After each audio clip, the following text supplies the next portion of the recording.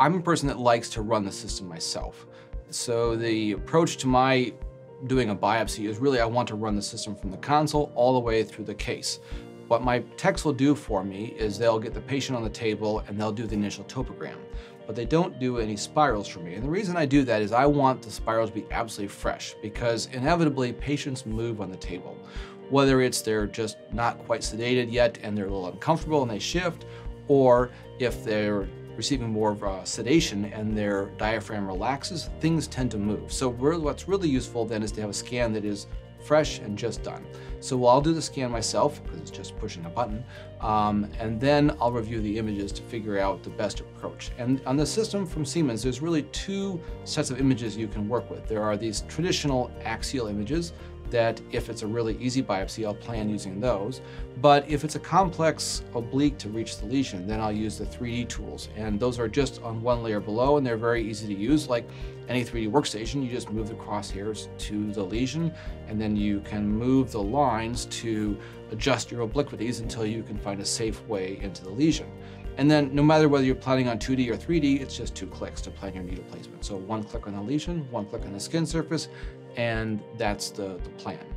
And then the next step, and I usually do this myself again because it's so easy, is I just push the button that activates the laser. So it's basically turn the laser button on and then move the table, and the lasers light up, and your spot on your entrance spike for the patient is already done. So you're ready to go, and that's really the start. So once we get in the room, I still run the system myself.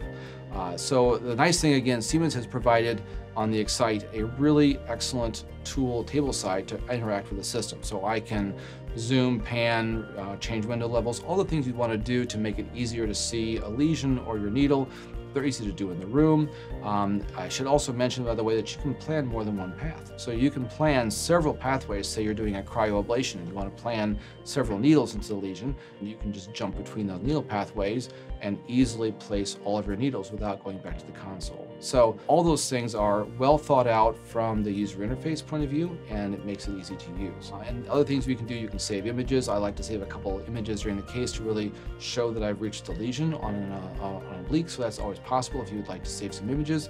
So the tasks that you might want to do, they're easy, they're quick, and any user can do them from table side. The table motion, again, is controlled by a hard button. It's about the only hard button in the system is a table motion button, and all the rest is things on the iPad, which are pretty easy to work with. So the user interface is optimized for the flow to complete the case, and I find it to be pretty easy that I can run it entirely myself.